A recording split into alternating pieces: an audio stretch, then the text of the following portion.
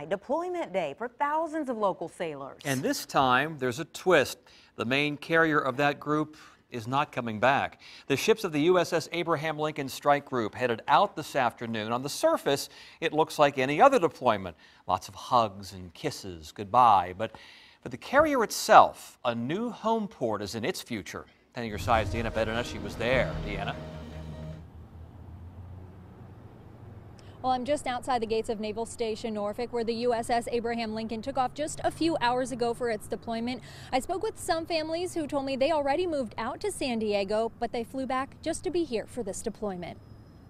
Sailors manned the rails as they took off on their deployment from Naval Station Norfolk. For many, it's their first deployment. Usually 60–70% is about a good number where, you got first-time deployers on board the ship. The USS Abraham Lincoln will be traveling around the world and then make a home port shift to San Diego. The ship is excited about getting back to California. That's where its roots are.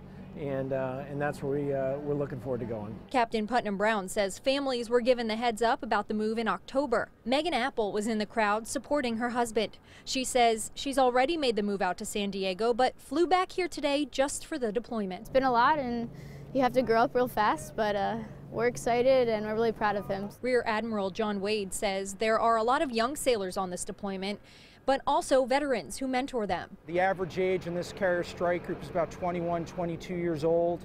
There's a lot of energy and excitement right now. And today was also a very special day. If you noticed in the video, the chiefs on the flight deck were wearing khakis instead of their dress blues, and that's because they were celebrating 126 years of chiefs being a rank in the Navy. Reporting live outside of Naval Station Norfolk, Deanna Bettineschi, 10 on your side.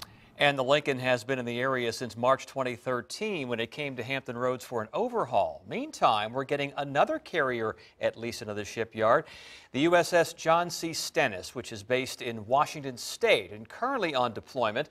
We'll head here for refueling and an overhaul. The work will be done at Newport News Shipbuilding.